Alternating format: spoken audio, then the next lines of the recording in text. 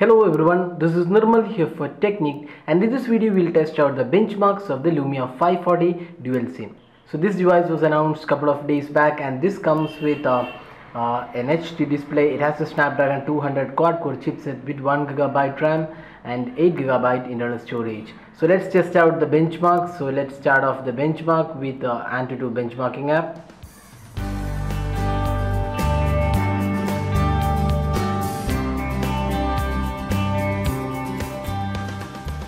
So here we have the benchmark result. It's 11,298, very similar to other Lumia devices in this price point. We can't do a direct comparison with Android devices, so we can only compare with the Lumia devices. So this is pretty decent score. Now let's get started with the next test.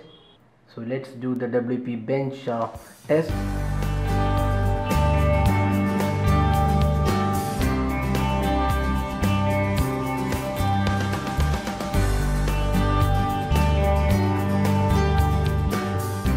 The WP bench result is 213.18. That's slightly lower than what we saw on the 730 as well as 640.